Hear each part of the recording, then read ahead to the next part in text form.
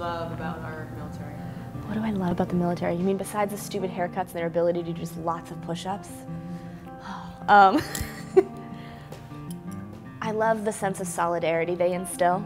I love the brotherhood that exists there. And I use the term loosely. I know there are a lot of women serving, and I'm glad of that. But the family that they set forth, the unity is really intense. That's something that seems to be a little bit missing in modern society that's still being held out in the military, is that sense of unity, that sense of individuals coming together for the sense of a greater whole. And it's not ideal, and it doesn't always work.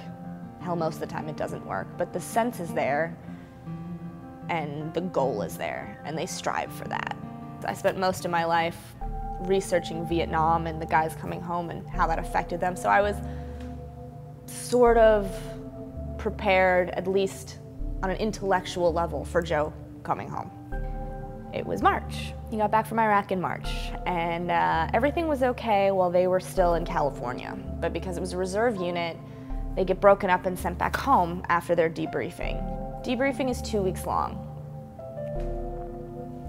2 weeks.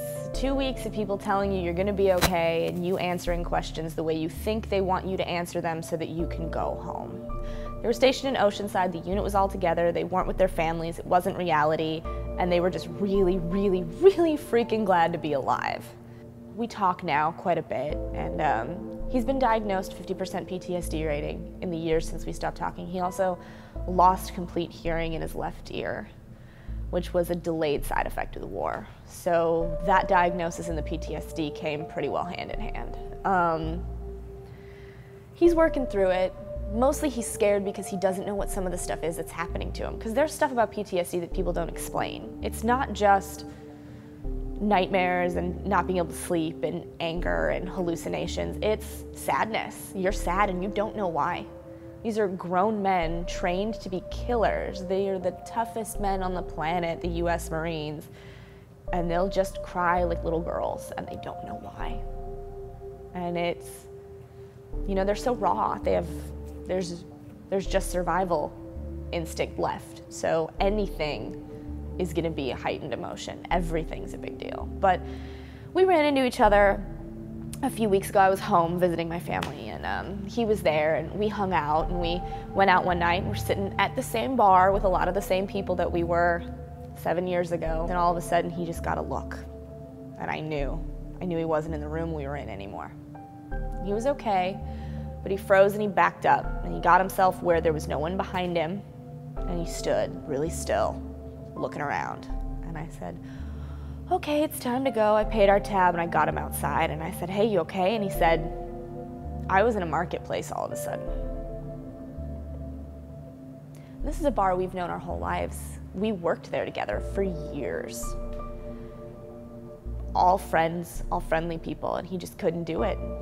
He said, I don't know what it was. It was something about the way the crowd shifted at once. It was some movement, it was something, I don't even know what.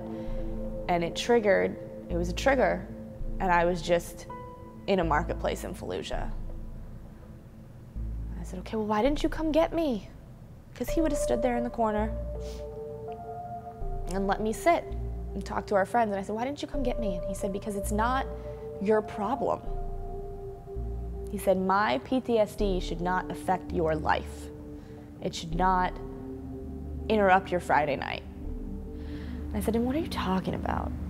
I said, your PTSD is everybody's PTSD. Your friends, your coworkers, your family, your mom, your dad, your girlfriend, all of us, everyone who knows you and is with you is experiencing your PTSD with you. Not to the extent, we don't really know what's going on. Most of the people you encounter have no idea what's happening, but they know something's not right.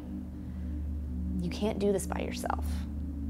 You shouldn't have to do this by yourself.